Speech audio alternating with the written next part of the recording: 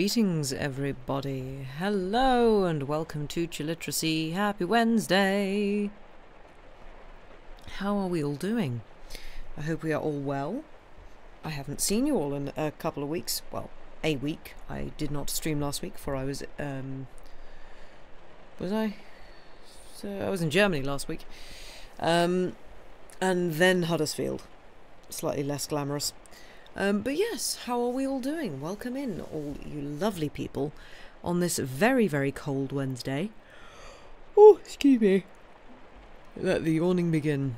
It is chilly now. The weather has finally decided that, well, I say finally decided, suddenly decided that it is now winter, properly. We've got frost, and I think some of the country has got snow, and it be cold. But yes, hope we're all doing well. Your co-worker was named Employee of the Month, so you have cookies. Nice. Excellent. Oh, I'm glad you well, I'm not glad you missed me, but I missed all of you lot too. I did have a good trip, thank you. Yes, it was a lot of fun. Very good. Although Huddersfield as a place, not particularly inspiring. But yes, how are we all doing? Welcome in everybody. Who have we got? We've got everyone. We've got Andy, we've got Smallcock, we've got Queek the Geek, we've got Parola. Who we have Llama. You looking out, it seems you have, oh god, words. Looking out seems like you have a little snow now. Nice. Hopefully not enough to, you know, grind everything to a halt, as tends to happen. Certainly in the UK. It's snow. Ah, what do we do? Because we just don't seem to learn that snow does happen here, and it might be good sometimes to, you know, prepare for that. But no, we are not those kinds of people in the UK. We do not prepare, we just sort of panic. Should get some snow tomorrow. Nice. Takes a lot of snow for everything to shut down. Yeah, well, I was gonna say you're kind of used to it, aren't you? It's like 10 degrees out for you, Andy. Yeah, that's not too bad. Just rain and more rain. Yeah, I mean we've had a lot of rain. So now now it is the time for snow. But yes. I hope everybody is snuggled up warm. Good time zone, Lady Mephistopheles. I hope you are well. Sure the trains will stop once there is a bit of snow on the rails. Yeah. Yeah, also I had the... I say my trip was good. It was great until I had to do a return train journey. Well, it wasn't a return train journey, but from Manchester. Which would be fine. My god, that is the most hellish train journey I think I've ever been on in my life, and that's saying something because I've been on some bad train journeys. But basically the two trains before me were cancelled, and this was a train going from Manchester down to Bournemouth, so like a 5 or so hour journey total. And everybody who was meant to be on the previous train, certainly previous 2 trains, was trying to get on this one. So it was completely crowded from the get-go. And there were only 4 carriages for a 5-hour train. And some of us had reserved seats. Lol. Trying to get to them. Nope. I was standing up, completely squished for 2 hours before I even was able to try and get towards my seat. And I was stuck standing up in the door area for those 2 hours. The whole journey was like almost 4 hours. Actually, I think it was over 4 hours, 4.5 hours possibly. So for just about half of that, I was standing up. It was not pleasant. Would not recommend. And I think it was due to staff shortages. Woohoo! So yeah, that was exciting and fun. But everybody was who was in my sort of area was very, very like very nice about it, very northern about it, and very sort of like, oh dear, well, what's going on with the world kind of thing, which was quite funny. But it wasn't fun, I will say. Also, hello, Mary Moss. Hope you are well. Glad I made it safely back home. Yeah, me too. Thanks. Yeah. You're officially off work until early December? Yay! That's good. That means you get like, what, 2 weeks off? Huzzah! That'll be fun. I hope you can chill and relax. You have acquired cat.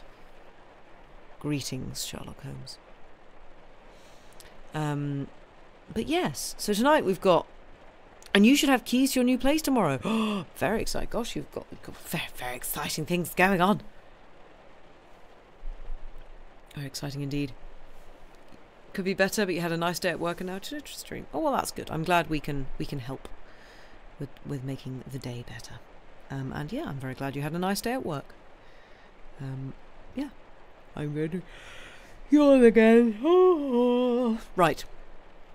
So tonight I have just the one story for you because it's a little bit longer. By an author who I wanted to find out her actual first name because frankly there is nothing I hate more. There are many things I hate more, but one of the things I do not like... Ooh, go grab some tea, Mary Moss. Good idea. One of the things I very much do not like is when women are referred to as Mrs. Husband's name. I really hate that.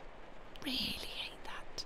So the name by which this author goes under for in this collection of collection of stories I have is Mrs. Henry Wood. Oh, yeah. Oh, that was a big yawn. Is Mrs. Henry Wood. However, her actual name is Ellen Wood, so I'm going to call her Ellen Wood because we do not need to be giving her husband's name. Thank you very much. Even, like, she's even got his surname. Like, let her actually have, you know, her first name, please and thank you. You can't help it when you're the child of Mr. and Mrs. Husband name, though. Yes.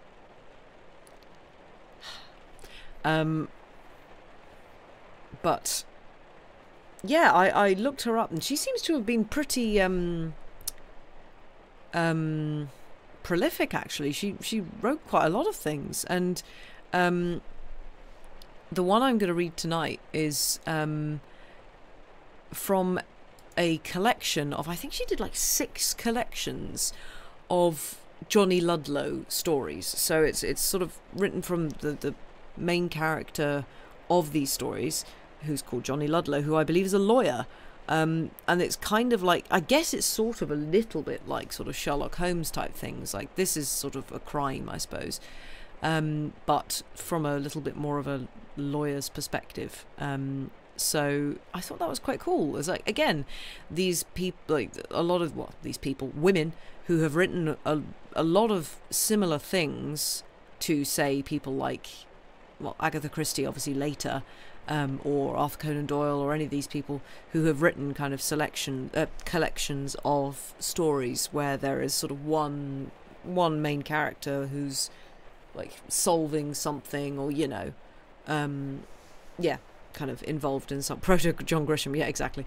But you'd never hear of them, so I think I might dive into some of her stuff a bit more and have a look at it and see what else she's written, because she's written quite a lot.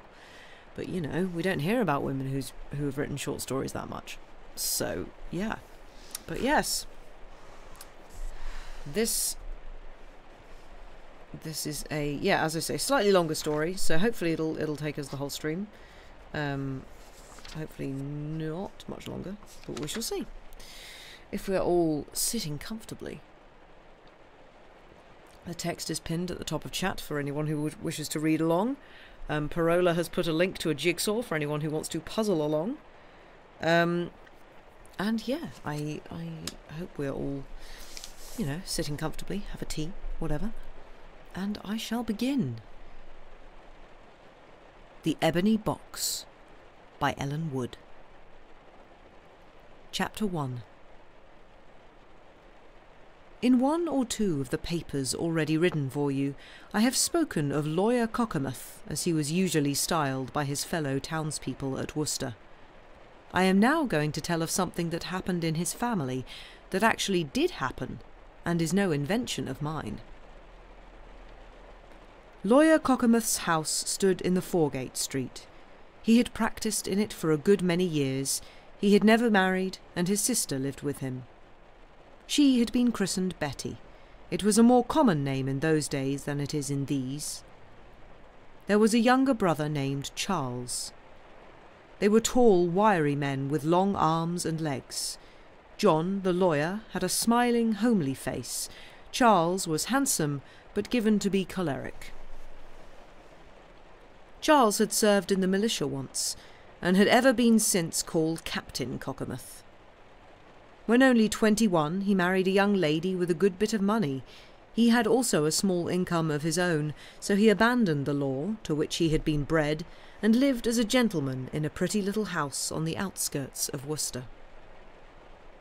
His wife died in the course of a few years, leaving him with one child, a son named Philip. The interest of Mrs. Charles Cockermouth's money would be enjoyed by her husband until his death, and then would go to Philip. When Philip left school, he was articled to his uncle, Lawyer Cockermouth, and took up his abode with him. Captain Cockermouth, who was of a restless disposition and fond of roving, gave up his house then and went travelling about. Philip Cockermouth was a very nice, steady young fellow, and his father was liberal to him in the way of pocket money, allowing him a guinea a week. Every Monday morning Lawyer Cockermouth handed for his brother to Philip a guinea in gold, the coin being in use then. Philip spent most of this in books, but he saved some of it, and by the time he was of age he had 60 golden guineas put aside in a small round black box of carved ebony. "What are you going to do with it, Philip?" asked Miss Cockermouth, as he brought it down from his room to show her. "I don't know what yet, Aunt Betty," said Philip, laughing. "I call it my nest egg." He carried the little black box, the 60 guineas quite filled it, back to his chamber and put it back into one of the pigeonholes of the old-fashioned bureau which stood in the room, where he always kept it, and left it there, the bureau locked as usual. After that time, Philip put his spare money, now increased by a salary, into the old bank, and it chanced that he did not again look at the ebony box of gold, never supposing but that it was safe in its hiding-place. On the occasion of his marriage some years later, he laughingly remarked to Aunt Betty that he must now take his box of guineas into use, and he went up to fetch it. The box was not there. Consternation ensued. The family flocked upstairs. The lawyer, Miss Betty, and the captain, who had come to Worcester for the wedding and was staying in the house. One and all put their hands into the deep, dark pigeonholes, but failed to find the box. The captain, a hot-tempered man, flew into a passion and swore over it. Miss Betty shed tears. Lawyer Cockermouth, always cool and genial, shrugged his shoulders and absolutely joked. None of them could form the slightest notion as to how the box had gone, or who was likely to have taken it, and it had to be given up as a bad job. Philip was married the next day, and left his uncle's house for good, having taken one out Barban way. Captain Cockermouth felt very sore about the loss of the box, and strode about Worcester talking of it, and swearing that he would send the thief to Botany Bay if he could find him. A few years more yet, and poor Philip became ill. Ill of the disorder which had carried off his mother, decline. When Captain Cockermouth heard that his son was lying sick, he being as usual on his travels, he hastened to Worcester and took up his abode at his brother's, always his home on these visits. The disease was making very quick progress indeed. It was what is called rapid decline. The captain called in all the famed doctors of the town, if they had not been called before, but there was no hope. The day before Philip died, his father spoke to him about the box of guineas. It had always seemed to the captain that Philip must have or ought to have some notion of how it went, and he put the question to him again, solemnly, for the last time. "Father," said the dying man, who retained all his faculties and his speech to the very end, "I declare to you that I have none. I have never been able to set up any idea at all upon the loss, or attach suspicion to a soul, living or dead. The two maids were honest, they would not have touched it. The clerks had no opportunity of going upstairs. I had always kept the key safely, and you know that we found the lock of the bureau had not been tampered with." Poor Philip died. His widow and 4 children went to live at a pretty cottage on Malvern Link, upon £100 a year, supplied to her by her father-in-law. Mr. Cockermouth added the best part of another 100. These matters settled, Captain Cockermouth set off on his rovings again, considering himself hardly used by fate at having his limited income docked of nearly half its value. And yet some more years passed on. This much has been by way of introduction to what has to come. It was best to give it. Mr. and Mrs.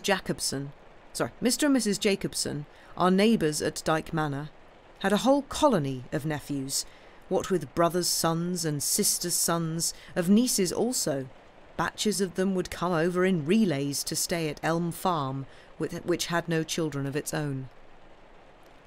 Samson Dean was the favourite nephew of all.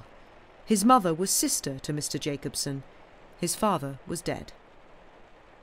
Samson Reginald Dean he was christened, but most people called him Sam. He had been articled to the gentleman who took to his father's practice, a lawyer in a village in Oxfordshire. Later he had gone to a firm in London for a year, had passed, and then came down to his uncle at Elm Farm, asking what he was to do next. For, upon his brother-in-law's death, Mr. Jacobson had taken upon himself the expenses of Sam, the eldest son.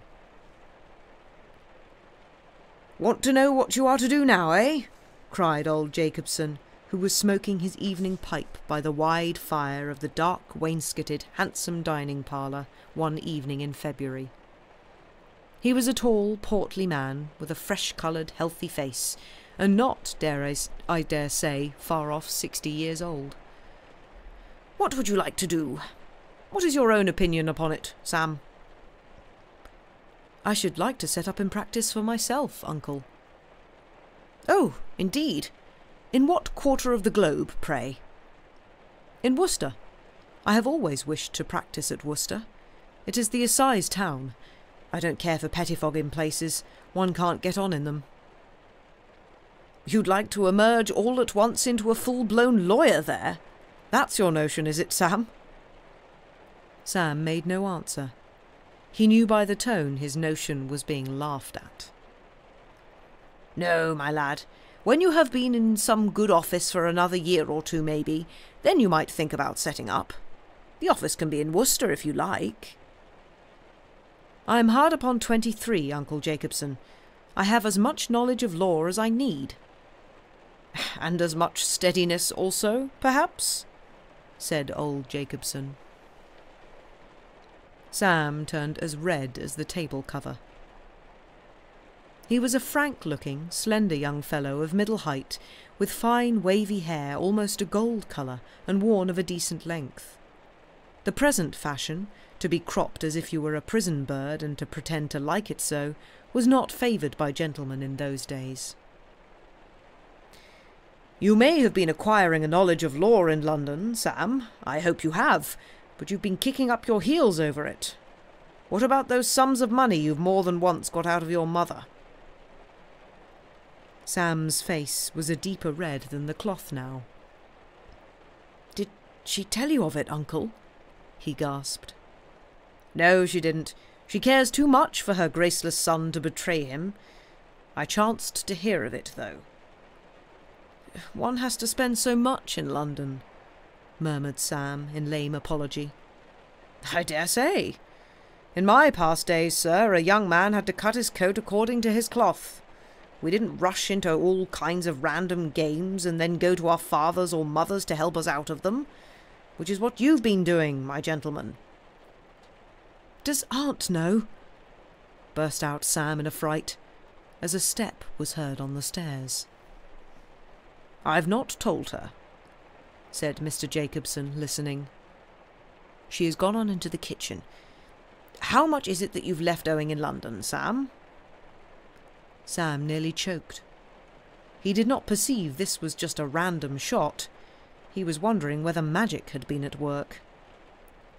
"Left owing in London?" stammered he. "That's what I asked. How much? And I mean to know. 'Twon't be of any use your fencing about the bush. Come, tell it in a lump." £50 would cover it all, sir," said Sam, driven by desperation into the avowal. "I want the truth, Sam." "That is the truth, uncle. I put it all down in a list before leaving London. It comes to just under £50. "How could you be so wicked as to contract it?" "There has not been much wickedness about it," said Sam miserably. "Indeed there hasn't. One gets drawn into expenses unconsciously in the most extraordinary manner up in London. Uncle Jacobson, you may believe me or not when I say that until I added it up I did not think it amounted to £20 in all." "And then you found it to be 50. How do you propose to pay this?" "I intend to send it up by instalments as I can." "Instead of doing which you'll get into deeper debt at Worcester, if it's Worcester you go to." "I hope not, uncle. I shall do my best to keep out of debt. I mean to be steady." Mr. Jacobson filled a fresh pipe and lighted it with a spill from the mantelpiece. He did not doubt the young fellow's intentions. He only doubted his resolution. "You shall go into some lawyer's office in Worcester for 2 years, Sam, when we shall see how things turn out," said he presently. "And look here, I'll pay these debts of yours myself, provided you promise me not to get into trouble again. There, no more," interrupting Sam's grateful looks. "Your aunt's coming in." Sam opened the door for Mrs. Jacobson. A little pleasant-faced woman in a white net cap with small flat silver curls under it. She carried a small basket lined with blue silk, in which lay her knitting. "I've been looking to your room, my dear, to see that all's comfortable for you," she said to Sam, as she sat down by the table and the candles. "That new housemaid of ours is not altogether to be trusted. I suppose you've been telling your uncle all about the wonders of London." "And something else too," put in old Jacobson gruffly. "He wanted to set up in practice for himself at Worcester, off-hand, red-hot." "Oh dear," said Mrs. Jacobson. "That's what the boy wanted, nothing less. No. Another year or two's work in some good house to acquire stability and experience, and then we may talk about setting up. It will be all for the best, Sam. Trust me." Well, uncle, perhaps it will. It was of no use for him to say perhaps it won't. He could not help himself. But it was a disappointment. Mr. Jacobson walked over to Dyke Manor the next day to consult the squire as to the best lawyer to place Sam with, himself suggesting their old friend Cockermouth. He described all Sam's wild ways, it was how he put it, in that dreadful place London, and the money he had got out of amidst its snares. The squire took up the matter with his usual hearty sympathy, and quite agreed that no practitioner in the law could be so good for Sam as John Cockermouth. John Cockermouth proved to be agreeable. He was getting to be an elderly man then, but was as active as ever, saving when a fit of the gout took him. He received young Dean in his usual cheery manner upon the day appointed for his entrance, and assigned him his place in the office next to Mr. Parslet. Parslet had been there more than 20 years. He was, so to say, at the top and tail of all the work that went on in it, but he was not a qualified solicitor. Samson Dean was qualified, and could therefore represent Mr. Cockermouth before the magistrates and what not, of which the old lawyer expected to find the benefit. "Where are you going to live?" he questioned of Sam that first morning. "I don't know yet, sir. Mr. and Mrs. Jacobson are about the town now, I believe, looking for lodgings for me. Of course they couldn't let me look. They'd think I should be taken in," added Sam. "Taken in and done for," laughed the lawyer. "I should not wonder but Mr. Parslet could accommodate you. Can you, Parslet?" Mr. Parslet looked up from his desk, his thin cheeks flushing. He was small and slight, with weak brown hair, and had a patient, sad sort of look in his face and in his meek, dark eyes. James Parslet was one of those men who are said to spoil their own lives. Left alone early, he was looked after by a bachelor uncle, a minor canon of the cathedral, who perhaps tried to do his duty by him in a mild sort of manner. But young Parslet liked to go his own ways, and they were not very good ways. He did not stay at any calling he was put to, trying first one and then another. Either the people got tired of him, or he of them. Money, when he got any, burnt a hole in his pocket, and his coats grew shabby and his boots dirty. "Poor Jamie Parslet, how he has spoilt his life," cried the town, shaking its pitying head at him. And thus things went on till he grew to be nearly 30 years of age. Then, to the public astonishment, Jamie pulled up. He got taken on by Lawyer Cockermouth as copying clerk at 20 shillings a week, married, and became as steady as old time. He had been nothing but steady from that day to this, had 40 shillings a week now instead of 20, and was ever a meek, subdued man, as if he carried about with him a perpetual repentance for the past, regret for the life that might have been. He lived in Edgar Street, which is close to the cathedral, as everyone knows, Edgar Tower being at the top of it. An old gentleman attached to the cathedral had now lodged in his house for 10 years, occupying the drawing-room floor. He had recently died, and hence Lawyer Cockermouth's suggestion. Mr. Parslet looked up. "I should be happy to, sir," he said, "if our rooms suited Mr. Dean. Perhaps he would like to look at them."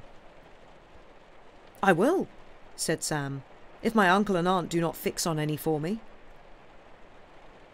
Is there any subtle mesmeric power, I wonder, that influences things unconsciously?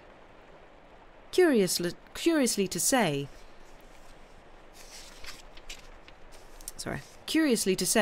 at this very moment Mr. and Mrs. Jacobson were looking at these identical rooms. They had driven into Worcester with Sam very early indeed, so as to have a long day before them, and when breakfast was over at the inn, took the opportunity, which they very rarely got, of slipping into the cathedral to hear the beautiful 10 o'clock service. Coming out the cloister way when it was over, and so down Edgar Street, Mrs. Jacobson espied a card in a window with lodgings on it. "I wonder if they would suit Sam," she cried to her husband. "Edgar Street is a nice wide open street, and quiet. Suppose we look at them." A young servant maid, called by her mistress Sally, answered the knock. Mrs. Parslet, a capable, bustling woman of ready speech and good manners, came out of the parlour and took the visitors to the floor above. They liked the rooms, and they liked Mrs. Parslet. They also liked the moderate rent asked, for respectable country people in those days did not live by shaving one another, and when it came out that the house's master had been clerk to Lawyer Cockermouth for 20 years, they settled the matter off-hand, without the ceremony of consulting Sam. Mrs. Jacobson looked upon Sam as a boy still. Mr. Jacobson might have done the same but for the debts made in London. And all this, you will say, has been yet more explanation, but I could not help it. The real thing begins now, with Sam Dean's sojourn in Mr. Cockermouth's office and his residence in Edgar Street. The first Sunday of his stay there, Sam went out to attend the morning service in the cathedral, congratulating himself that that grand edifice stood so conveniently near, and looking, it must be confessed, a bit of a dandy. For he had put a little bunch of spring violets into his coat, and buttonholes were quite out of the common way then. The service began with the litany, the earlier service of prayers being held at 8 o'clock. Sam Dean has not yet forgotten that day, for it is no imaginary person I am telling you of, and never will forget it. The Reverend Alan Wheeler chanted, and the prebendary in residence, Somers Cox, preached.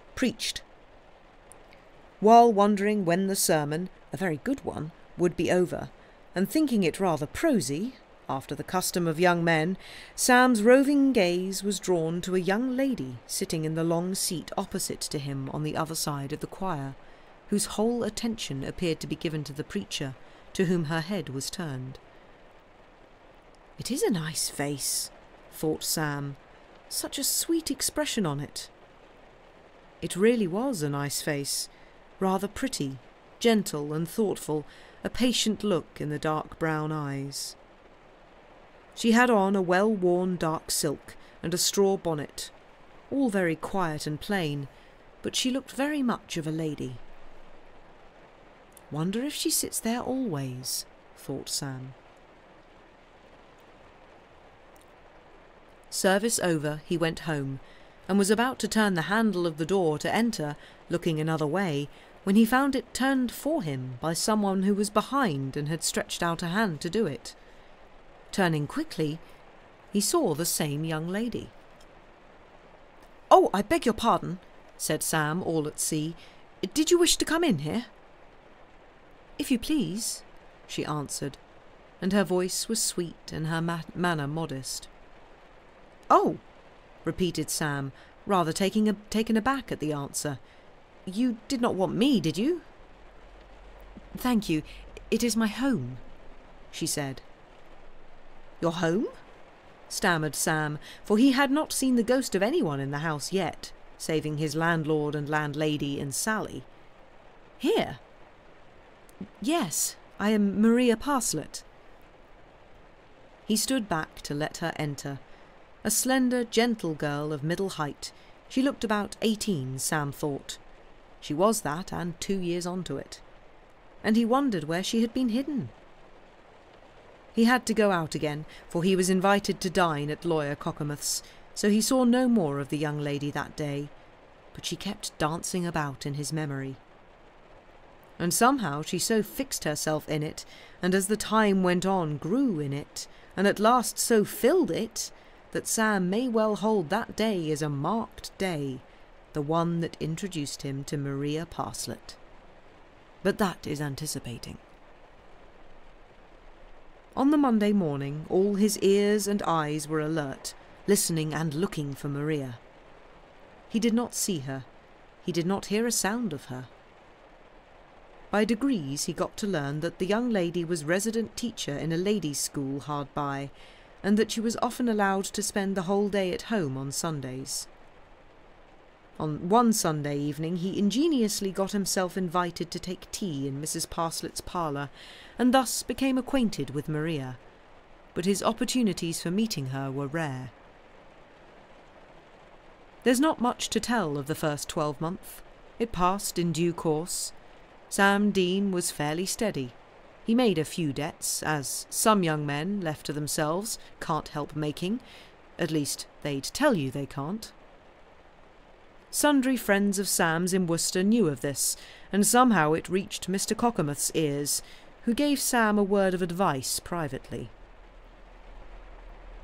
This was just as the first year expired. According to agreement, Sam had another year to stay. He entered upon it with inward gloom. On adding up his scores, which he deemed it as well to do after his master's lecture, he again found that they amounted to far more than he had thought for, and how he should contrive to pay them out of his own resources he knew no more than the man in the moon. In short, he could not do it. He was in a fix, and lived in perpetual dread of its coming to the ears of his Uncle Jacobson. The spring assize, taking place early in March, was just over. The judges had left the town for Stafford, and Worcester was settling down again to quietness. Miss Cockermouth gave herself and her 2 handmaidens a week's rest, assize time being always a busy and bustling period at the lawyer's, no end of chance company looking in. And then the house began its spring cleaning, a grand institution with our good grandmothers, often lasting a couple of weeks. This time at the lawyer's house it was to be a double bustle, for visitors were being prepared for. It had pleased Captain Cockermouth to write word that he should be at home for Easter, upon which the lawyer and his sister decided to invite Philip's widow and her children also to spend it with them. They knew Charles would be pleased. Easter Day was very early indeed that year, falling at the end of March. To make clearer what's coming, the house had better have a word or two of description. You entered from the street into a wide passage, no steps. On the left was the parlour and general sitting room, in which all meals were usually taken. It was a long, low room, its 2 rather narrow windows looking upon the street, the back of the room being a little dark. Opposite the door was the fireplace. On the other side, the passage, facing the parlour door, was the door. On the other side of the passage, facing the parlour door, was the door that opened to the 2 rooms, one front, one back, used as the lawyer's offices. The kitchens and staircase were at the back of the passage, a garden lying beyond, and there was a handsome drawing-room on the first floor, not much used. The house, I say, was in a commotion with the spring cleaning and the other preparations.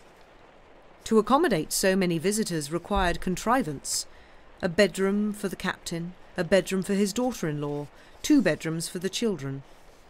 Mistress and maids held momentous consultations together. "We have decided to put the 3 little girls in Philip's old room, John," said Miss Betty to her brother, as they sat in the parlour after dinner on the Monday evening of the week preceding Passion Week, "and little Philip can have the small room of mine. We shall have to get in a child's bed, though. I can't put the 3 little girls in one bed. They might get fighting. John, I do wish you'd sell that old bureau for what it will fetch." "Sell the old bureau?" exclaimed Mr. Cockermouth. "I'm sure I should. What good does it do? Unless that bureau goes out of the room, we can't put the extra bed in. I've been in there half the day with Susan and Anne, planning and contriving, and we find it can't be done anyway. Do let Ward take it away, John. There's no place for it in the other chambers.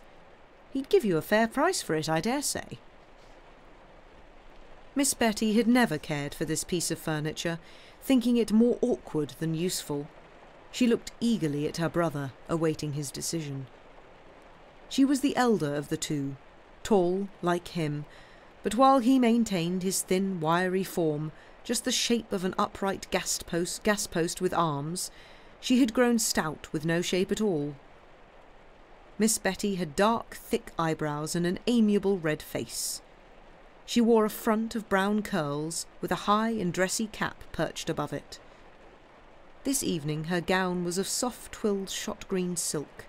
A white net kerchief was crossed under its body, and she had on a white muslin apron. "I don't mind," assented the lawyer, as easy in disposition as Miss Betty was. "It's of no use keeping it that I know of. Send for Ward and ask him, if you like, Betty." Ward, a carpenter and cabinet-maker who had a shop in the town and sometimes bought second-hand things, was sent for by Miss Betty on the following morning, and he agreed, after some chaffering, to buy the old bureau. It was the bureau from which Philip's box of gold had disappeared, but I dare say you have understood that. In the midst of all this stir and clatter, just as Ward betook himself away after concluding the negotiation, and the maids were hard at work above stairs with mops and pails and scrubbing brushes, the first advance guard of the visitors unexpectedly walked in, Captain Cockermouth. Miss Betty sat down in an access of consternation. She could do nothing but stare. He had not been expected for a week yet. There was nothing ready, and nowhere to put him. "I wish you'd take to behaving like a rational being, Charles," she exclaimed. "We are all in a mess. The room's upside down and the bedside carpet's hanging out of the windows." Captain Cockermouth said he did not care for bedside carpets. He could sleep anywhere, on the brewhouse bench if she liked. He quite approved of selling the old bureau when told it was going to be done. Ward had appointed 5 o'clock that evening to fetch it away. They were about to sit down to dinner when he came, 5 o'clock being the hour for late dinners then in ordinary life. Ward had brought a man with him, and they went upstairs. Miss Betty, as carver, sat at the top of the dining table, her back to the windows, the lawyer in his place at the foot, Charles between them, facing the fire. Miss Betty was cutting off the first joint of a loin of veal when the bureau was heard coming down the staircase with much bumping and noise. Mr. Cockermouth stepped out of the dining-room to look on. The captain followed. Being a sociable man with his fellow townspeople, he went to ask Ward how he did. The bureau came down safely, and it was lodged at the foot of the stairs. The man wiped his hot face, while Ward spoke with Captain Cockermouth. It seemed quite a commotion in the usual quiet dwelling. Susan, a jug of ale in her hand, which she had been to the cellar to draw, stood looking on from the passage. Mr. Dean and a younger clerk, coming out of the office just then to leave for the evening, turned to look on also. "I suppose there's nothing in here, sir?" cried Ward, returning to business and the bureau. "Nothing, I believe," replied Mr. Cockermouth. "Nothing at all," called out Miss Betty through the open parlour door. "I emptied the drawers this morning." Ward, a cautious man and honest, drew back the lid and put his hand in succession into the pigeonholes, which had not been used since Philip's time. There were 12 of them, 3 above and 3 below on each side, and a little drawer that locked in the middle. "Hullo!" cried Ward when his hand was in the depth of one of them. "Here's something!" And he drew forth the lost box, the little ebony box with all the gold in it. Well now, that was a strange thing. Worcester thinks so, those people who are still living to remember it to this day. How it was that the box had appeared to be lost and was searched for in vain over and over again by poor Philip and others, and how it was that it was now recovered in this easy and natural manner, was never explained or accounted for. Ward's opinion was that the box must have been put in side upwards, that it had in some way stuck to the back of the deep, narrow pigeonhole, which just about held the box in width, that those who had searched took the box for the back of the hole when their fingers touched it, and that the bumping of the bureau now in coming downstairs had dislodged the box and brought it forward. As a maker of bureau, Ward's opinion was listened to with deference. Anyway, it was a sort of theory, serving passably well in the absence of any other. But who knew? All that was certain about it was the fact, the loss and the recovery after many years. It happened just as here described, as I have already said. Sam Dean had never heard of the loss. Captain Cockermouth, perfectly beside himself with glee, explained it to him. Sam laughed as he touched with his forefinger the closely packed golden guineas, lying there so snug and safe, offered his congratulations, and walked home to tea. It chanced that on that especial Tuesday evening matters were at 6s and 7s in the Parslets' house. Sally had misbehaved herself and was discharged in consequence, and the servant engaged in her place, who was to have entered that afternoon, had not made her appearance. When Sam entered, Maria came out of the parlour, a pretty blush upon her face. And to Sam, the unexpected sight of her, it was not often he got a chance of it, and the blush and the sweet eyes came like a gleam of Eden, for he had grown to love her dearly.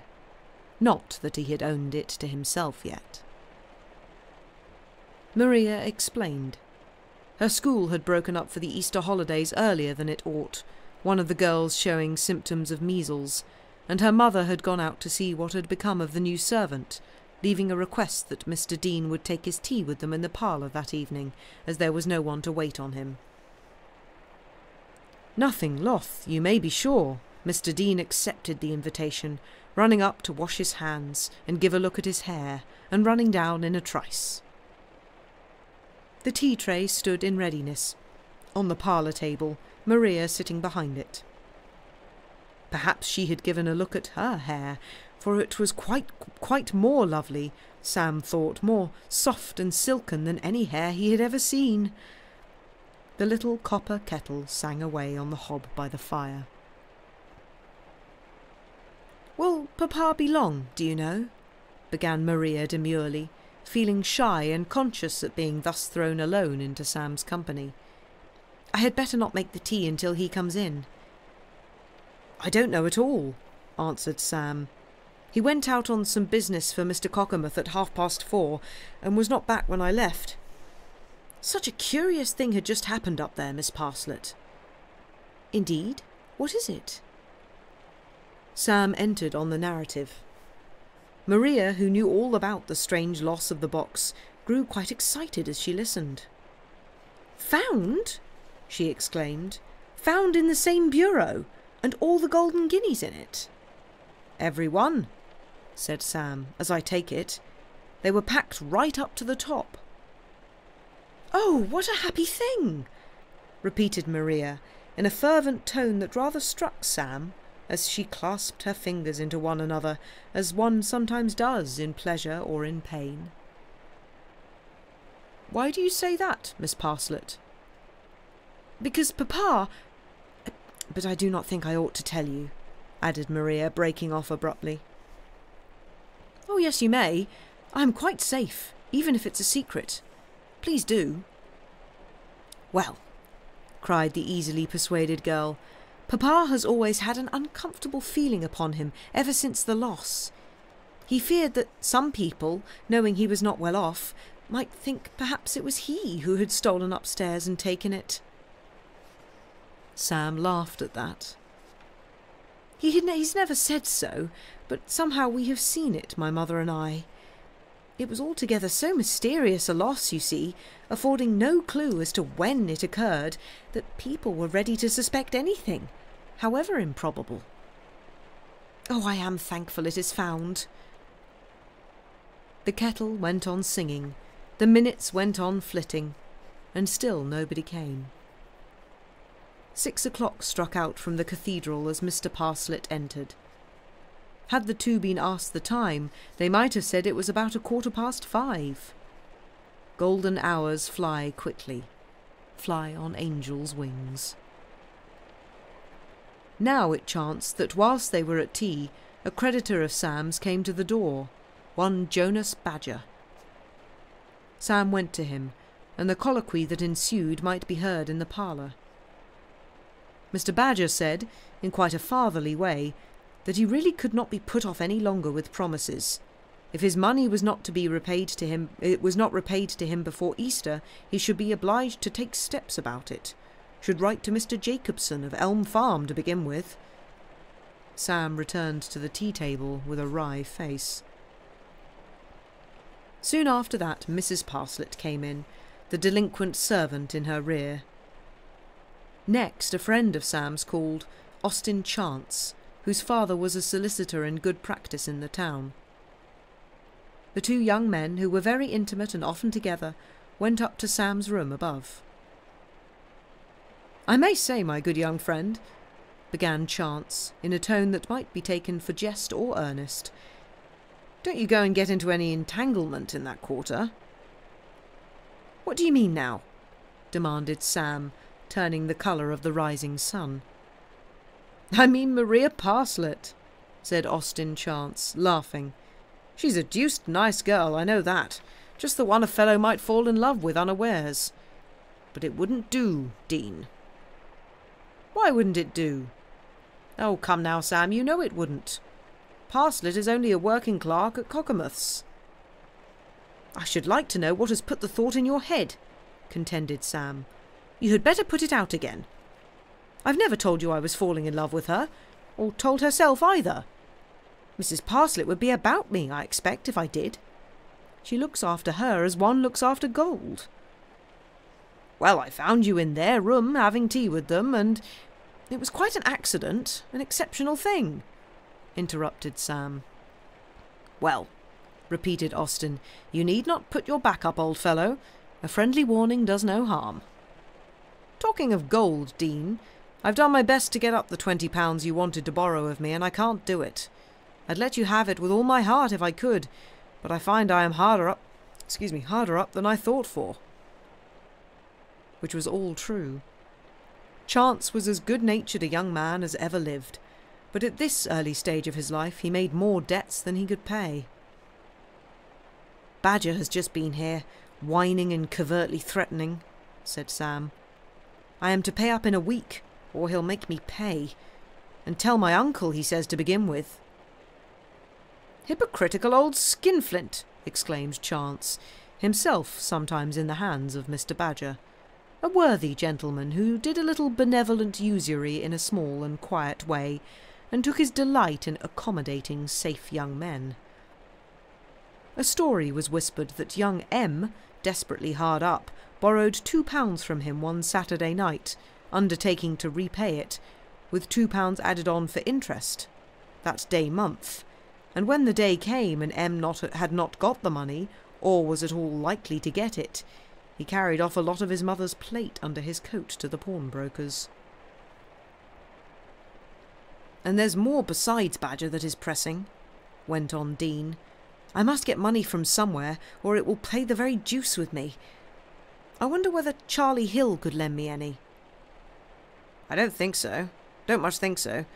You might ask him. Money seems scarce with Hill always. There's a good many ways for it, I fancy." "Talking of money, Chance, a lot has been found at Cockermouth's today. A box full of guineas that has been lost for years." Austen Chance stared. "You don't mean that box of guineas that mysteriously disappeared in Philip's time?" "Well, they say so. It is a small round box of carved ebony, and it is stuffed to the brim with gold guineas. 60 of them, I hear." "I can't believe it's true that that's found." "Not believe it's true, Chance? Why, I saw it. Saw the box found and touched the guineas with my fingers. It has been hidden in an old bureau all the time," added Sam, and he related the particulars of the discovery. "What an extraordinary thing!" exclaimed young Chance. "The queerest start I ever heard of." And he fell to musing. But the queer start, as Mr. Austen Chance was pleased to designate the resuscitation of the box, did not prove to be a lucky one. And I think that is where we shall take a break. This story may actually possibly take 2 streams. I will see how my voice is feeling, but yeah, we might stretch it over next week as well. We shall see. But yes, hope you're enjoying so far. And I also did quite enjoy that Philip died of decline, and it was bad, so it was rapid decline. It's like, great, perfect, love it. Also, Sam Dean's surname is Dene, so sadly not a supernatural crossover. Anyway, go do break-related things, and we shall see you back in about 5 minutes. Bye for now.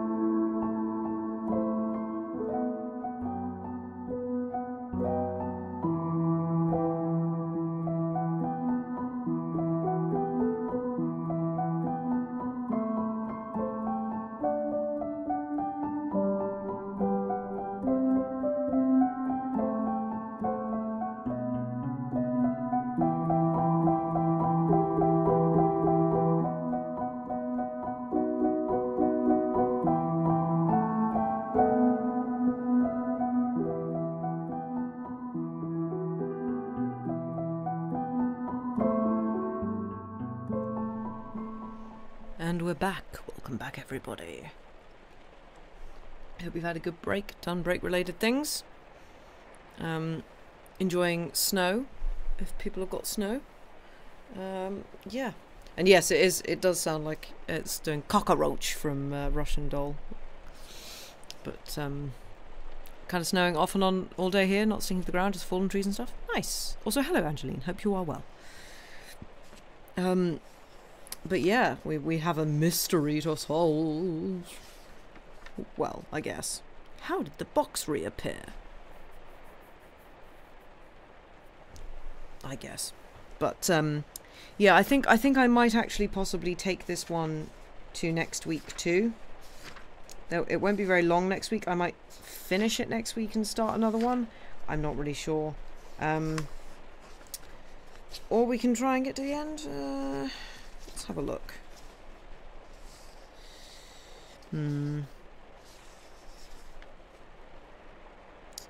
It's just an annoying length, this story.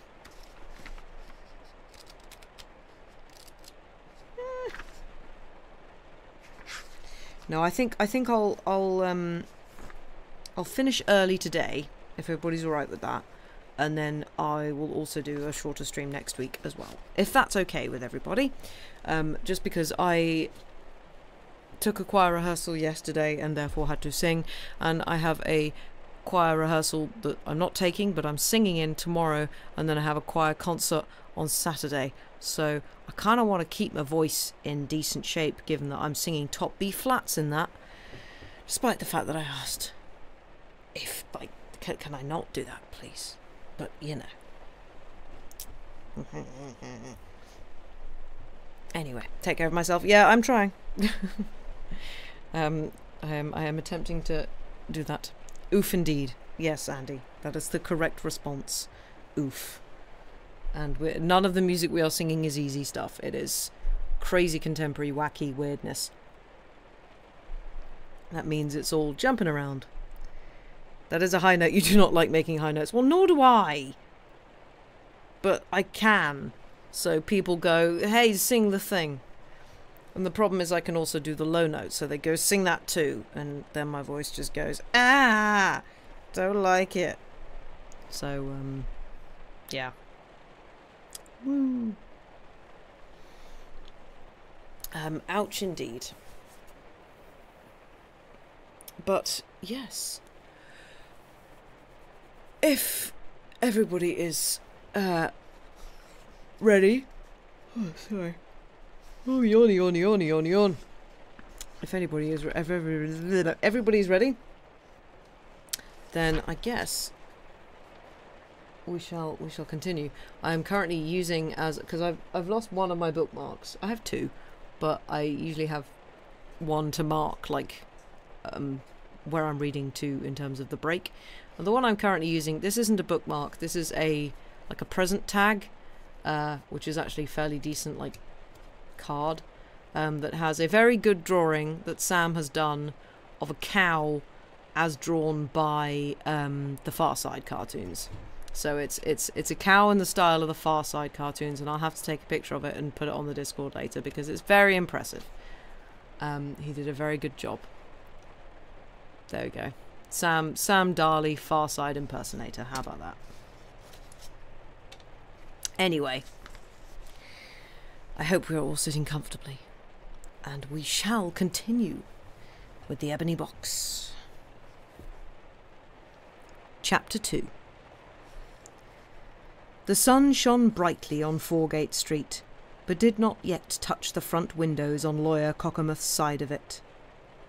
Miss Betty Cockermouth sat near one of them in the parlour, spectacles on nose, and hard at work unpicking the braid of some very old woollen curtains, green once, but now faded to a sort of dingy brown. It was Wednesday morning, the day following the wonderful event of finding the box, lost so long, full of its golden guineas. In truth, nobody thought of it as anything less than marvellous. The house cleaning, in preparation for Easter and Easter's visitors, was in full flow today, and would be for more than a week to come. The two maids were hard at it above. Ward, who did not disdain to labour with his own hands, was at the house, busy at some mysterious business in the brew-house, coat off, shirt-sleeves stripped up to the elbow, plunging at that moment something or other into the boiling water of the furnace. How I could have let them remain up so long in this state, I can't think," said Miss Betty to herself, arresting her employment, scissors in hand, to regard the dreary curtains. She had drawn the table towards her from the middle of the room, and the heavy work was upon it. Susan came in to impart some domestic news. "Ward says there's a rare talk in the town about the finding of that box, missus," cried she, when she had concluded it. "My, how bad them curtains look now they're down!" Servants were on more familiar terms with their mistresses in those days, without meaning or showing any disrespect, identifying themselves, as it were, with the family and its interests. Susan, a plump, red-cheeked young woman turned 30, had been housemaid in her present place for 7 years. She had promised a baker's head man to marry him, but never could be got to fix the day. In winter she'd say to him, "Wait till summer," and when summer came she'd say, "Wait till winter." Miss Betty commended her prudence. "Yes," said she now, in answer to the girl. "I've been wondering how we could have kept them up so long. They are not fit for much, I'm afraid, save the rag bag. Chintz will make the room look so much nicer." As Susan left the parlour, Captain Cockermouth entered it, a farmer with him who had come in from Hallow to the Wednesday's market. The captain's delighted excitement at the finding of the box had not at all subsided. He had dreamt of it, he talked of it, he pinned every acquaintance he could pick up this morning and brought him in to see the box of gold. Independently of its being a very great satisfaction to have the old mysterious loss cleared up, the 60 guineas would be a huge boon to the captain's pocket. "But how was it that none of you ever found it, if it remained all this while in the pigeon-hole?" cried the wondering farmer, bending over the little round box of guineas, which the captain placed upon the table open, the lid by its side. "Well, we didn't find it, that's all I know. Or poor Philip either," said Captain Cockermouth. The farmer took his departure. As the captain was showing him to the front door, another gentleman came bustling in. It was Thomas Chance, the lawyer, father of the young man who had been the previous night with Samson Dean. He and Lawyer Cockermouth were engaged together just then in some complicated, private and very disagreeable business, each acting for a separate client, who were the defendants against a great wrong, or what they thought was one. "Come in, Chance, and take a look at my box of guineas, resuscitated from the grave," cried the captain joyously. "You can go into the office to John afterwards." "Well, I've hardly time this morning," answered Mr. Chance, turning, though, into the parlour and shaking hands with Miss Betty. "Austin told me it was found." Now it happened that Lawyer Cockermouth came then into the parlour himself, to get something from his private desk-table which stood there.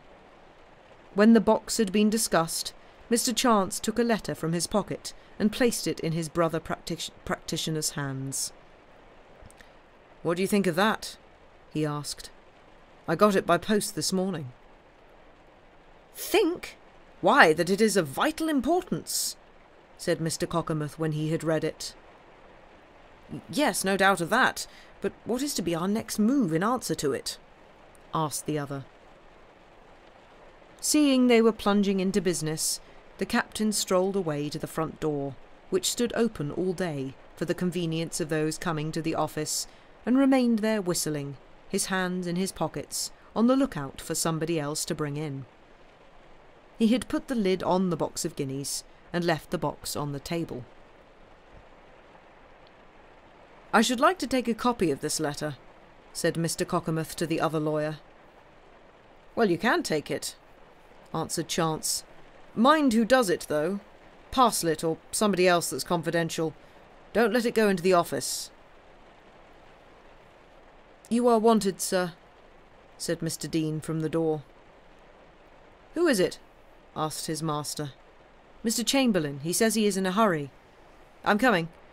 Here, Dean," he called out as the latter was turning away, and young Dean came back again. "Sit down here now and take a copy of this letter," cried the lawyer, rapidly drawing out and opening the little writing desk table that stood against the wall at the back of the room. "Here's pen, ink and paper all ready. The letter is confidential, you perceive." He went out of the room as he spoke, Mr. Chance with him, and Sam Dean sat down to commence this task, after exchanging a few words with Miss Betty, with whom he was on good terms. "Charles makes as much fuss over this little box as if it were filled with diamonds from Golconda instead of guineas," remarked she, pointing with her scissors to the box, which stood near to her on the table, to direct the young man's attention to it. "I don't know how many folks he has not brought in already to have a look at it." "Well, it was a capital find, Miss Betty, one to be proud of," answered Sam, settling to his work. For some little time nothing was heard but the scratching of Mr. Dean's pen and the clicking of Miss Betty's scissors. Her task was nearing completion. A few minutes more and the last click was given, the last bit of the braid was off. "And I'm glad of it," cried she aloud, flinging the end of the curtain on the top of the rest. "This braid will do again for something or other," considered Miss Betty as she began to wind it upon an old book. "It was put on fresh only 3 or 4 years ago. Well brushed, it will look almost like new." Again Susan opened the door. "Miss Betty, here's the man come with the chintz. 5 or 6 rolls of it here for you to choose from," cried she. "Shall he come in here?" Miss Betty was about to say yes, but stopped and said no instead.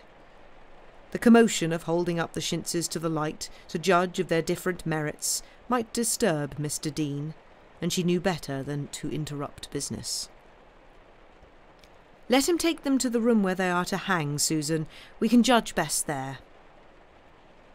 Tossing the braid to Susan, who stood waiting at the door, Miss Betty hastily took up her curtains, and Susan held the door open for her mistress to pass through. Choosing chintz for window curtains takes some time, as everybody knows whose fancy is erratic. And how long Miss Betty and Susan and the young man from the chintz mart had been doubting and deciding and doubting again did not quite appear, when Captain Cockermouth's voice was heard ascending from below. "Betty? Are you upstairs, Betty?" "Yes, I'm here," she called back, crossing to the door to speak. "Do you want me, Charles?" "Where have you put the box?" "What box?" "The box of guineas." "It is on the table." "It is not on the table. I can't see it anywhere." "It was on the table when I left the parlour. I did not touch it. Ask Mr. Dean where it is. I left him there." "Mr. Dean's not here. I wish you'd come down." "Very well, I'll come in a minute or two," concluded Miss Betty, going back to the chintzes. "Why, I saw that box on the table as I shut the door after you'd come out, ma'am," observed Susan, who had listened to the colloquy. Sorry, she went Irish there for a second. "So did I," said Miss Betty. "It was the very last thing my eyes fell on. If young Mr. Dean finished what he was about and left the parlour, I dare say he put the box up somewhere for safety. I think, Susan, we must fix upon this light pea green with the rosebuds running up it. It matches the paper, and the light coming through it takes quite a nice shade." A little more indecision yet, and yet a little more, as to whether the curtains should be lined or not, and then Miss Cockermouth went downstairs. The captain was pacing the passage to and fro impatiently. "Now then, Betty, where's my box?" "But how am I to know where the box is, Charles, if it's not on the table?" she remonstrated, turning into the parlour, where 2 friends of the captain's waited to be regaled with the sight of the recovered treasure. "I had to go upstairs with the young man who brought the chintzes, and I left the box here," indicating the exact spot on the table. "It was where you left it yourself. I did not touch it at all." She shook hands with the visitors. Captain Cockermouth looked gloomy, as if he were at sea and had lost his reckoning. "If you had to leave the room, why didn't you put the box up?" asked he. "A box full of guineas shouldn't be left alone in an empty room." "But Mr. Dean was in the room. He sat at the desk there, copying a letter for John. As to why I didn't put the box up, it was not my place to do so that I know of. You were about yourself, Charles. Only at the front door, I suppose." Captain Cockermouth was aware that he had not been entirely at the front door.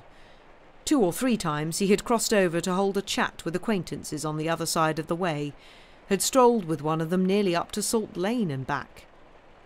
Upon catching hold of these 2 gentlemen, now brought in, he had found the parlour empty of occupants, and the box not to be seen. "Well, this is a nice thing, that a man can't put his hand upon his own property when he wants to, or hear where it is," grumbled he. "And what business on earth had Dean to meddle with the box?" "To put it in safety, if he did meddle with it, and a sensible thing to do," retorted Miss Betty, who did not like to be scolded unjustly. "Just like you, Charles, making a fuss over nothing. Why don't you go and ask young Dean where it is?" "Young Dean is not in, and John's not in. Nobody is in but Parslet, and he does not know anything about it. I must say, Betty, you manage the house nicely," concluded the captain ironically, giving way to his temper. This was, perhaps the reader may think, commotion enough over nothing, as Miss Betty put it. But it was not much as compared with the commotion which set in later. When Mr. Cockermouth came in, he denied all knowledge of it, and Sam Dean was impatiently waited for. It was past 2 o'clock when he returned, for he had been home to dinner. The good-looking young fellow turned in at the front door with a fleet step, and encountered Captain Cockermouth, who attacked him hotly, demanding what he had done with the box. "Ah," said Sam, lightly and coolly. "Parslet said you were looking for it." Mr. Parslet had, in fact, mentioned it at home over his dinner. "Well, where is it?" said the captain. "Where did you put it?" "I?" cried young Dean. "Not anywhere. Should I be likely to touch the box, sir? I saw the box on that table while I was copying a letter for Mr. Cockermouth.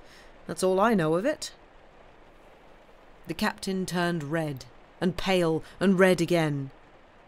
"Do you mean to tell me to my face, Mr. Dean, that the box is gone?" "I'm sure I don't know," said Sam, in the easiest of all easy tones. "It seems to be gone."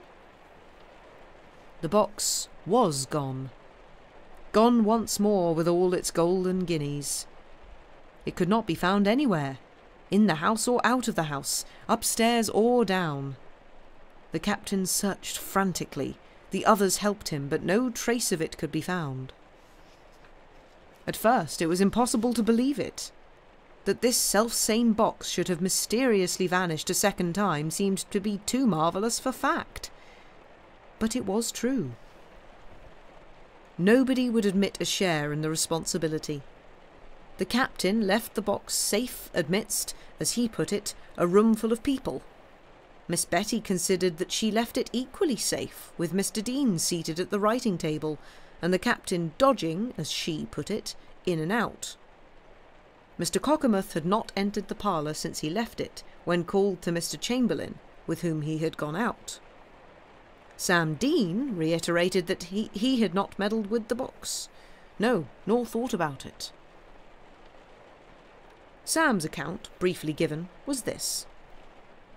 After finishing copying the letter, he closed the little table desk and pushed it back to its place against the wall, and had carried the letter and the copy into the office. Finding Mr. Cockermouth was not there, he locked them up in his own desk, having to go to the Guildhall upon some business. The business there took up some time, in fact until past 1 o'clock, and he then went home to dinner. "And did you consider it right, Sam Dean, to leave a valuable box like that on the table, unguarded?" demanded Captain Cockermouth, as they all stood together in the parlour, after questioning Sam, and the captain had been looking so fierce and speaking so sharply that it might be thought he was taking Sam for the thief offhand.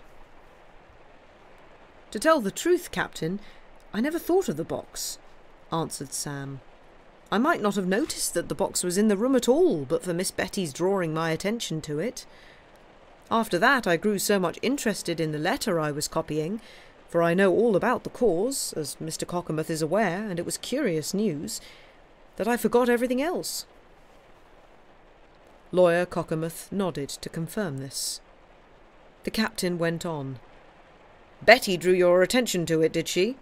Why did she draw it? In what way?" "Well, she remarked that you made as much fuss over that box as if it were filled with diamonds," replied the young man, glad to pay out the captain for his angry and dictatorial tone. But the captain was in truth beginning to entertain a very ominous suspicion. "Do you wish to deny, Samson Dean, that my sister Betty left that box on the table when she quitted the room?" "Why? Who does?" cried Sam. "When Miss Betty says she left the box on the table, of course she did leave it. She must know. Susan, it seems, also saw that it was left there." "And you could see that box of guineas standing stark staring on the table, and come out of the room and leave it to its fate?" foamed the captain, "instead of giving me a call to say nobody was on guard here?" "I didn't see it," returned Sam. "There's no doubt it was there, but I did not see it. I never looked towards the table as I came out, that I know of. The table, as I dare say you remember, was not in its usual place. It was up there by the window. The box had gone clean out of my thoughts."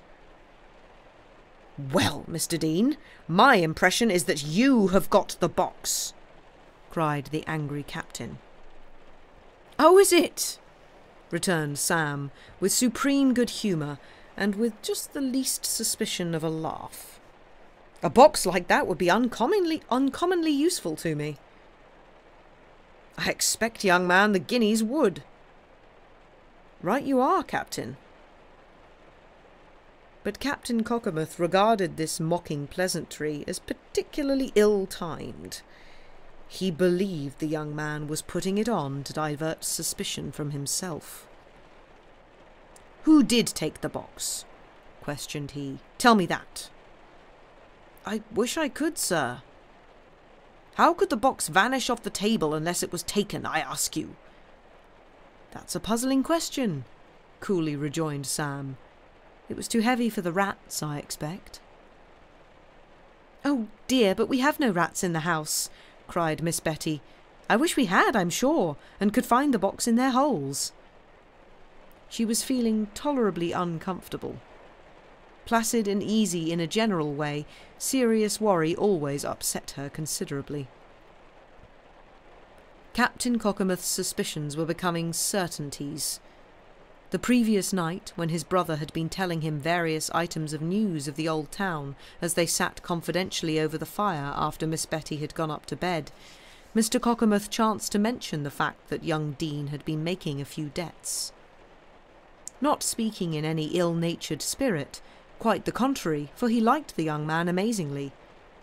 Only a few, he continued, thoughtless young men would do so, and he had given him a lecture. And then he laughingly added the information that Mr. Jacobson had imparted to him 12 months ago in their mutual friendship of the debts Sam had made in London. No sensible person can be surprised that Charles Cockermouth recalled this now. It rankled in his mind. Had Sam Dean taken the box of guineas to satisfy these debts contracted during the past year at Worcester? It looked like it. And the longer the captain dwelt on it, the more and more likely it grew to look. All the afternoon the search was kept up by the captain. Not an individual article in the parlour but was turned inside out. He wanted to have the carpet up. His brother and Sam Dean had returned to their work in the office as usual. The captain was getting to feel like a raging bear. 3 times Miss Betty had to stop him in a dreadful fit of swearing, and when dinner-time came he could not eat. It was a beautiful slice of Severn salmon, which had its price, I can tell you, in Worcester then, and minced veal, and a jam tart, all of which dishes Charles Cockermouth especially favoured. But the loss of the 60 guineas did away with his appetite. Mr. Cockermouth, who took the loss very coolly, laughed at him. The laughing did not mend the captain's temper. Neither did the hearing that Sam Dean had departed for home as usual at 5 o'clock. Had Sam been innocent, he would have at least come to the parlour and inquired whether the box was found, instead of sneaking off home to tea. Fretting and fuming, raging and stamping, disturbing the parlour's peace and his own, strode Charles Cockermouth. His good-humoured brother John bore it for an hour or two, and then told him he might as well go outside and stamp on the pavement for a bit. "I will," said Charles. Catching up his hat, saying nothing to anybody, he strode off to see the sergeant of police, Dutton, and laid the case concisely before him. The box of guineas was on the table where his sister sat at work, her work being at one end, the box at the other. Sam Dean was also in the room, copying a letter at the writing table. Miss Betty was called upstairs. She went, leaving the box on the table. It was the last thing she saw as she left the room. The servant, who had come to call her, also saw it standing there. Presently young Dean also left the room and the house, and from that moment the box was never seen. "What do you make of that, Mr. Dutton?" summed up Captain Cockermouth. "Am I to understand that no other person entered the room after Mr. Dean quitted it?" inquired the sergeant. "Not a soul. I can testify to that myself." "Then it looks as though Mr. Dean must have taken the box." "Just so," assented the complainant triumphantly, "and I shall give him into custody for stealing it." Mr. Dutton considered. His judgment was cool, the captain's hot. He thought there might be ins and outs in this affair that had not yet come to the surface. Besides that, he knew young Dean, and did not much fancy him the sort of individual likely to do a thing of this kind. "Captain Cockermouth," said he, "I think it might be best for me to come up to the house and see a bit into the matter personally, before proceeding to extreme measures. We experienced officers have a way of turning up scraps of evidence that other people would never look at. Perhaps, after all, the box is only mislaid." "But I can tell you it's lost," said the captain. "Clean gone. Can't be found high or low." "Well, if that same black box is lost again, I can only say it is the oddest case I ever heard of. One would think the box had a demon inside it." "No, Sergeant, you are wrong there. The demon's inside him that took it. Listen while I whisper something in your ear. That young Dean is over head and ears in debt. He has debts here, debts there, debts everywhere. For some little time now, as I chance to know, he has been at his very wit's end to think where or how he could pick up some money to satisfy the most pressing, fit to die of fear lest they should travel to the knowledge of his uncle at Elm Farm." "Is it so?" exclaimed Mr. Dutton severely, and his face changed, and his opinion also. "Are you sure of this, sir?" "Well, my informant was my brother, so you may judge whether it is likely to be correct or not," said the captain. "But if you think it best to make some inquiries at the house, come with me now and do so." They walked to Foregate together. The sergeant looked a little at the features of the parlour where the loss had taken place, and heard what Miss Betty had to say, and questioned Susan. This did not help the suspicion thrown on Sam Dean, saving in one point, their joint testimony that he and the box were left alone in the room together. Mr. Cockermouth had gone out, so the sergeant did not see him, but as he was not within doors when the loss occurred, he could not have aided the investigation in any way. "Well, Dutton, what do you think now?" asked Captain Cockermouth, strolling down the street with the sergeant when he departed. "I confess my visit has not helped me much," said Dutton, a slow-speaking man, given to be cautious. "If nobody entered the room between the time when Miss Cockermouth left it and you entered it, why then, sir, there's only young Dean to fall back upon." "I tell you nobody did enter it," cried the choleric captain, "or could without my seeing them. I stood at the front door. Ward was busy at the house that morning, dodging perpetually across the top of the passage between the kitchen and brew-house. He, too, is sure no stranger could have come in without being seen by him." "Did you see young Dean leave the room, sir?" "I did. Hearing somebody come out of the parlour, I looked round and saw it was young Dean with some papers in his hand. He went into the office for a minute or two, and then passed me, remarking with all the impudence in his life that he was going to the town hall. He must have had my box in his pocket then." "A pity but you had gone into the parlour at once, Captain," remarked the sergeant, "if only to put the box in safety, provided it was there." "But I thought it was safe. I thought my sister was there. I did go in almost directly." "And you never stirred from the door, from first to last?" "I don't say that. When I first stood there I strolled about a little, talking with one person and another, but I did not stir from the door after I saw Sam Dean leave the parlour, and I do not think 5 minutes elapsed before I went in. Not more than 5, I'm quite certain. What are you thinking about, Dutton? You don't seem to take me." "I take you well enough, sir, and all you say. But what is puzzling me in the matter is this, strikes me as strange, in fact, that Mr. Dean should do the thing, allowing that he has done it, in so open and barefaced a manner, laying himself open to immediate suspicion. Left alone in the room with the box by Miss Betty, he must know that if, when he left it, the box vanished with him, only one inference would be drawn.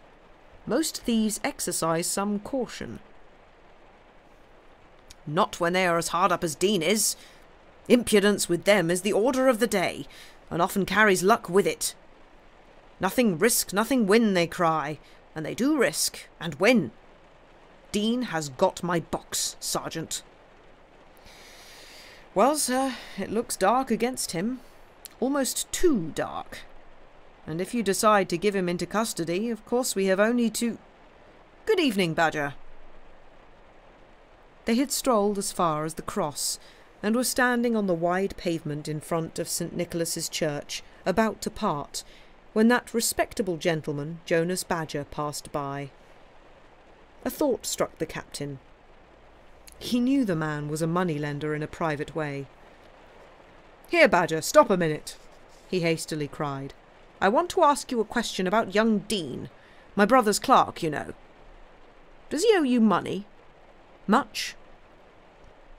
Mr. Badger, wary by nature and by habit, glanced first at the questioner and then at the police sergeant, and did not answer. Whereupon Captain Cockermouth, as an excuse for his curiosity, plunged into the history of what had occurred, the finding of the box of guineas yesterday and the losing it again today, and the doubt of Sam. Mr. Badger listened with interest, for the news of that marvellous find had not yet reached his ears.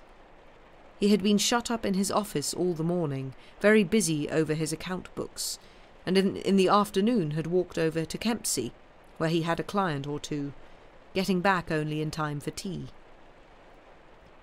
"That long-lost box of guineas come to light at last," he exclaimed. "What an extraordinary thing! And Mr. Dean is suspected of— Why, good gracious!" He broke off in fresh astonishment. "I have just seen him with a guinea in his pocket." "Seen a guinea in Sam Dean's pocket?" cried Captain Cockermouth, turning yellow as the gas flame under which they were standing. "Why, yes, I have. It was—" But there Mr. Badger came to a full stop. It had suddenly struck him that he might be doing harm to Sam Dean, and the rule of his life was not to harm anyone, or to make an enemy if his own interest allowed him to avoid it. "I won't say any more, Captain Cockermouth. It is no business of mine. But here Mr. Sergeant Dutton came to the fore. You must, Badger. You must say all you know that bears upon the affair. The law demands it of you. What about the guinea? Well, if you force me to do so, putting it in that way, returned the man, driven into a corner. Mr. Badger had just been down to Edgar Street to pay another visit to Sam. Not to torment him, he did not do that more than he could help, but simply to say he would accept smaller instalments for the liquidation of his debt, which of course meant giving to Sam a long time to pay the whole in. This evening he was admitted to Sam's sitting room. During their short conversation, Sam, searching impatiently for a pencil in his waistcoat pocket, drew out with it a few coins in silver money, and 1 coin in gold. Mr. Badger's hungry eyes saw that it was an old guinea. These particulars he now imparted. "What did he say about the guinea?" cried Captain Cockermouth, his own eyes glaring. "Not a word," said Badger. "Neither did I. He slipped it back into his pocket." "I hope you think there's some proof to go upon now," were Charles Cockermouth's last words to the police officer as he wished him good night. On the following morning, Sam Dean was apprehended and taken before the magistrates. Beyond being formally charged, very little was done. Miss Betty was in bed with a sick headache, brought on by the worry, and could not appear to give evidence, so he was remanded on bail until Saturday. And that is where we shall end for tonight, on that cliffhanger. Thank you for listening. Dun dun dun. Theories in chat.